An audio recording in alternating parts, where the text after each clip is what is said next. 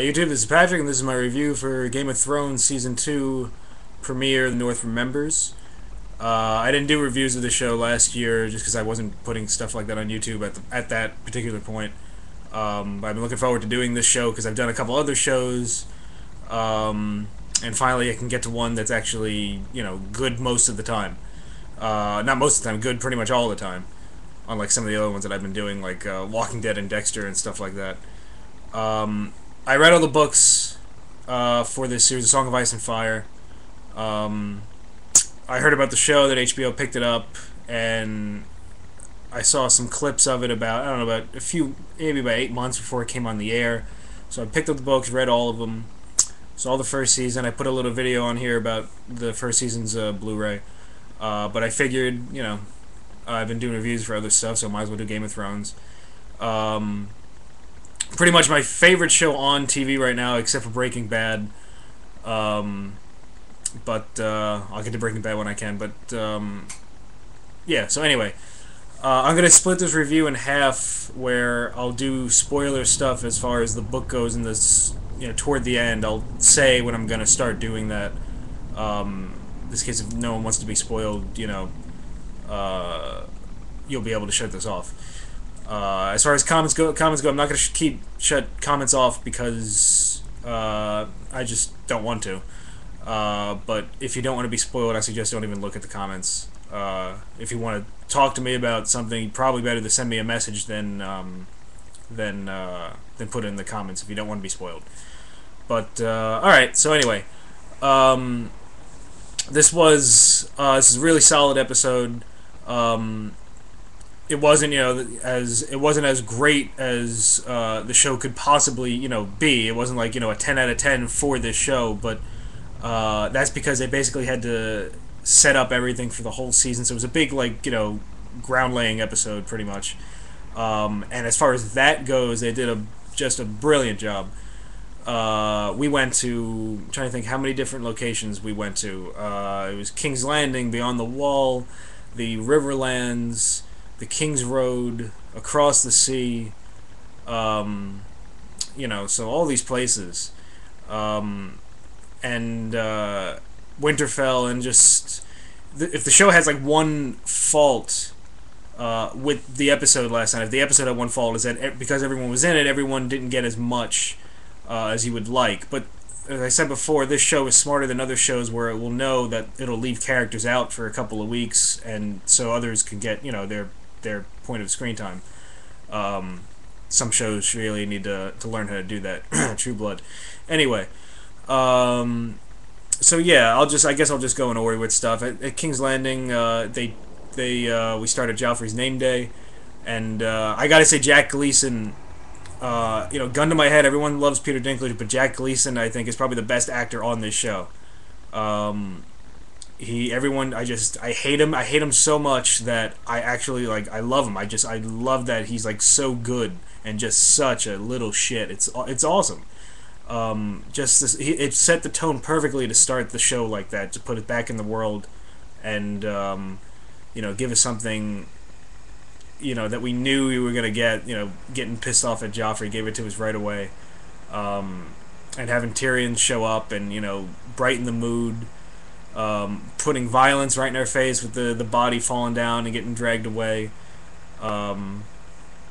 Getting into the politics again. Putting the White Raven in the cage to signal that summer's over. It's autumn now. It's not winter yet. It's autumn, by the way. That didn't mean it was winter. It meant it was autumn. So it was a great opening because it basically just slowly got us back into everything. They didn't introduce us to the new characters until about halfway through the episode, maybe a little even more, I'm not sure. But, and basically the episode, pretty much from there, started the whole trend that the episode was pretty much about power. And the writers of the show really basically say that the show is about power. And we saw all these kings, or rulers, or lords talking about power and how to rule over people. That was the theme, at least, of this episode. So that came across great. And you got to give it to the writers that they were able to bring, basically let us say hello to all our, everyone from last season. get them set up for their plot line this season, get them some good character stuff for, for whatever screen time they had, introduce us to new people. So they did all this stuff in one episode while having its own singular like theme for an hour. That's pretty strong stuff. That's good writing. And David Benioff and Dan Weiss, really, this series is in such good hands with both of them. But yeah, it's nice that, just to get back to it, Cersei is a little more sympathetic now, almost by default, because she's basically being salted left, right by, if not Tyrion, Baelish, and basically everyone knows that the secret's out that about her and Jaime. They're obviously not saying it's true in King's Landing, just because things like what was going to happen to Littlefinger would happen, which that was her one more strong moment in the episode. But she quickly gets shut down later because she's talking to Joffrey. She slaps him, and then he just completely puts her down. So she's kind of looking at him like, "My God, what have I done?" Yeah, so they've almost by default, because of how bad Joffrey is, Cersei is becoming a little more sympathetic. And her scenes with Lena Headey is also, I think, she was somebody the first season I wasn't like, I liked her and she grew on me. I think she's clearly grown into the role a little bit more, and she was fantastic. Dinklage, of course, is great. His scenes with Shay was less annoying than I thought it would be. Not that I dislike her, it's just, it was just wittier and more fun than I thought it would be. It was nice, like, lighthearted stuff, which the show needs sometimes. But anyway, before I get to the end of the episode of King's Landing, we'll move around. First, I guess I'll just go with Dany, who's stuck in a shithole in the desert with her fantastic-looking CGI dragons.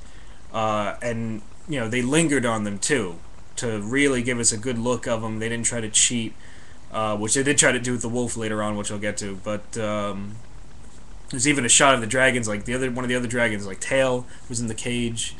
So really impressive. They really didn't give her much to do, which, basically just let us know what's going on with her, and that's it. She gave Jorah a nice little compliment, which, is kind of following up on his feelings toward the end of the first season. But that was really it. And that was, yeah, it's fine. At the wall, or north of the wall, they go to Craster's Keep. Also some witty dialogue. Jon Snow's blamed again for being too pretty. Yeah, again, not much there. One of my favorite characters, Dolores Ed, who was the guy who said, this looks like a place where I was born and I've fallen on harder times, or then I fell on hard times. He's a great character.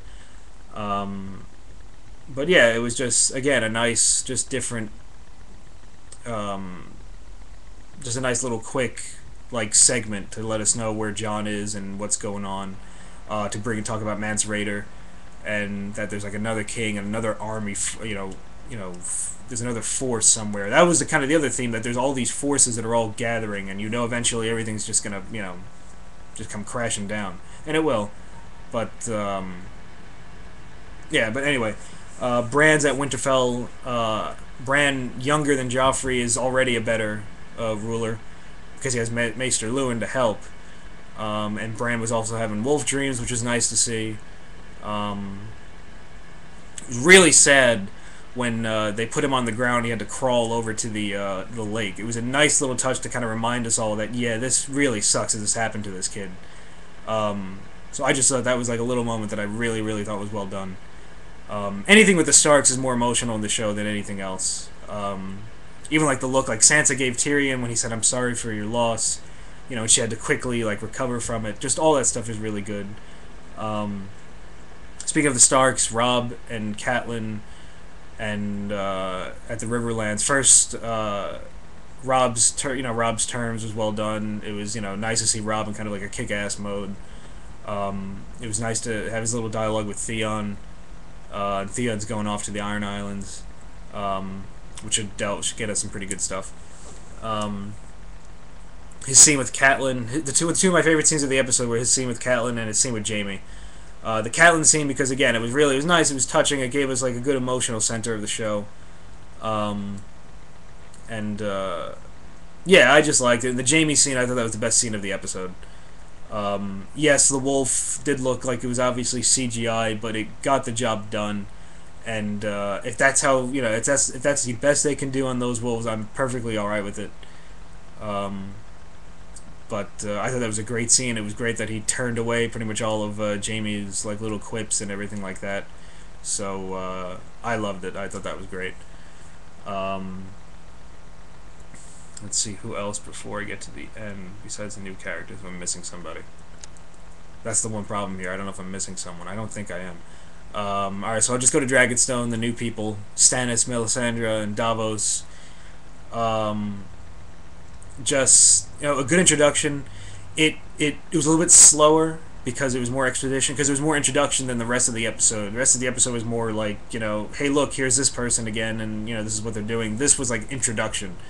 Um, and so it felt a little bit slower paced, but two strong scenes. The main actors really, solidified themselves like right away. They were, the personalities were all there with Davos and Stannis and Melisandre, and just really well done. Stannis looks like he means business. Loved his table, the map of Westeros. That was great. Let's see. Also loved how funny Stannis is by trying so hard not to be. Just, I'm glad they got that right. Because that's how Stannis is. He's just so, deadly serious that he almost makes, like, insults and jokes without even knowing. And, it's one of my favorite things about that character, and I'm glad I saw some of it. He wasn't my beloved brother. I didn't love him, he didn't love me. Just well done. And then the episode ends with something that was mentioned in the book but wasn't in it, with the slaughter of Robert's bastards. This was almost it looked like it was almost like a biblical thing, where it was like slaughter of what is it? I don't remember the exact story, but it was like slaughtering like firstborn child or whatever. But all the bastards, guys carrying a dead baby like it's a dead like squirrel, basically. It's cutting the one baby's throat from last season. It's just it was pretty brutal. Drowning kids. When we go back and watch that scene from the first season when Ned's talking to the girl about the baby, you're gonna look at that scene completely differently now and just go, "Oh God, how awful is this gonna be?" You just think of how bad it is, and that's pretty strong stuff. And I will say that the writers and the director Alan Taylor, who directed the last two episodes of last season, did visually a great job of connecting everyone using the comet. I thought that was a great choice. That was just really well done. And the visuals are just like stunning. It was like watching a movie, from every location. It was just beautifully done. Alan Taylor's directing 3 more episodes this year, and it's just I'm really looking forward to it. We're gonna lose him because he's doing Thor 2, so he said he can only do 1 episode of season 3, which hasn't got the green light yet. It will probably in 2 days. Yeah, I love Alan Taylor. So I'm looking forward to next week's episode, again, just specifically for him, pretty much. And, yeah, so I guess that's going to be it for this part of the review before I get to the spoiler stuff. Just, really, really good episode. Not surprised. Lived up to its, to its hype, to its long delay, and, for a long time off and everything like that. Yeah, so I loved it. I look forward to the next 9. They're gonna fly by fast, because you're gonna be looking forward to it every week, and before you know it, it's gonna be over again. So I can't wait to just sit back and enjoy it. And yeah, so let me know what you thought before I get. Now I'm gonna switch over to the spoiler section. So if you don't want to know anything, shut it off right now. Okay, right now. Okay. This is the spoiler section for anyone that's read the books. I will just say right off the bat that them not opening with the prologue surprised me. For obvious reasons, I just expected them to do that. but it was another great choice right off the bat, and I loved right off the bat, like, the writers are basically saying this is our version of it, not George's. It's not going to be page for page, which we all knew going in, but I just love that right away they changed it. Almost to ease us into the fact that all these changes are coming. It was just right away, there we go. And it was nice just seeing Sansa save Dantos, thinking where that's all going to go. I like that Sansa kind of smartened up fast, and her more. I like that she'll be a little bit wiser this season and much more sympathetic than last year. I like Sansa from the books. I know she's kind of polarizing for the book readers, but I love Sansa. I grew to love Sansa pretty much. I'm glad that Tyrion's scenes are just. I'm glad that Dinklage is first in the credits. This is really awesome, and he should be, especially for this season. This is pretty much his high point, so before everything comes crashing down. So I'm glad that's going to be front and center. Like I've said, Lena Headey's Cersei is now like officially like perfect for me. And I like that they're jumping the gun on her sympathy before we can get into her head in the fourth book when you see that she's really kind of nuts. I like how that it's like a slow burn of crazy is pretty much coming on here. And you can kind of understand why. The scene with Baelish is something that I heard about beforehand, and I heard people were upset about it. I actually thought it was really well done, and it even serves as good motivation for his character. I thought he kind of was going to attack her just for no reason. That was the impression I got, that he was going to kind of spill the beans and say that he knew what was going on. But he didn't do it until she insulted him. And that's kind of really what his one weakness is, him getting insulted. He kind of he gets a little, pissed off, and he'll try to throw an insult back, and he just did it to the wrong person. And it will serve as motivation for him to do what he does when he goes to the Tyrells, and for the Purple Wedding and everything like that. So I thought that was really nice. I don't know if it was Cersei that slaughtered the. I think Cersei gave the order in the books to slaughter the bastards, but it looks like they changed it to Joffrey for the show, which is fine. It's fine by me. I've heard people were pissed off, really pissed off about that they're making Cersei too sympathetic. Well, I don't think we're gonna have to worry about Cersei being too sympathetic. They're gonna give her plenty of shit. She's gonna do plenty of awful things. She doesn't have to slaughter bastards for us to, dislike her. It's already there. It's fine, in my opinion, anyway. Dany. I'm glad we didn't spend much time with Dany, because to be honest, they really have to invent stuff this season for her. Her chapters in the second book for me were kind of boring, except for one, which is the House of the Undying chapter. But they're gonna have to. I'm looking forward to seeing what they're gonna do with Korth and everything like that. But it's fine that she didn't get that much screen time, because there's really not that much for her to do, at least at this point. I'm glad we skipped over going. They mentioned going to all the abandoned places before they got the Craster's Keep up at the wall. I'm glad they skipped that. And we went right to Craster's Keep, gave Jon something to do right away. It was just well done. It was nice to see Jilly. That was Jilly, that the guy Craster grabbed her ass. Yeah, so looks a little.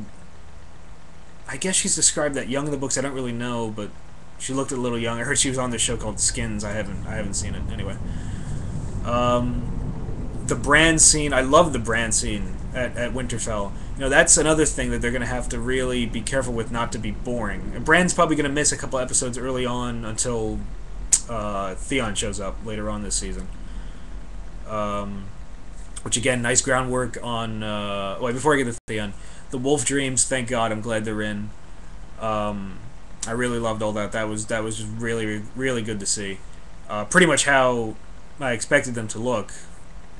So that was nice. Alright, then switching over to Robb and Catelyn. They're going to give Robb more screen time this year, and it looks like Catelyn's not going to get less. She's just... Robb's going to be a little more front and center, which I think is right. Especially considering what's going to happen. And that's why that scene was more emotional with Robb and Catelyn. Everyone knows with the Red Wedding and everything like that. So it's really well done. Him saying, one day we'll all be together again. I'm just sitting there, it's just like facepalm city, basically. And it's just brutal. the scene with Jamie. You know, Jamie spends the entire book, you know, off screen or off page, whatever you want to say. And so does Rob, pretty much mostly. And to just kill two birds with one stone, put both of them together, and showcase Greywind, it was a great choice. You know, it was the best scene in the episode, and it was not from the books. It was invented for the show, and it was brilliant. And I love that they're using real wolves and CGI now, and it looks great. It looks great to me. I know people might be disappointed, but it looks great to me. Um, what else? Moving to the Dragonstone scenes. I was wrong about Carice Van Houten. I saw some clips of her as Melisandre, and I thought, I don't know. I thought she was great, just really solid. I love Stephen Delane, and Liam Cunningham didn't have that much to do yet as Davos, but he was fine for now. I'm sure he's going to grow into it and be awesome. I like what they did with Melisandre. Like basically, it was saw that Crescent was dying, and she took a sip anyway. One reviewer described it as her having making a Princess Bride joke. Her building up a immunity to iocane powder or whatever. But really, really good. Just really good. What else am I missing? Yeah, I think that's it. I guess that's gonna be it for now. All right. Yeah, I think they set up this whole season and even further seasons beautifully with this one episode. So really well done. Like I said, the only downfall was that there was so many. I mean, we only saw Arya for a second at the end. So the downfall is when all the characters. I don't think we're gonna have any more episodes this season when all the characters are in it except for the finale. I think that's gonna be it. Like someone's gonna be left out next week completely. Maybe even multiple people. Which I'm fine with. You know, let's see them when they're doing something interesting. Let's not see them just, to say hello every single week. We had to say hello because it's the first episode, so that's fine, but not do it every single week. Yeah, so that's it. Okay, I'll see you guys next week then. Later.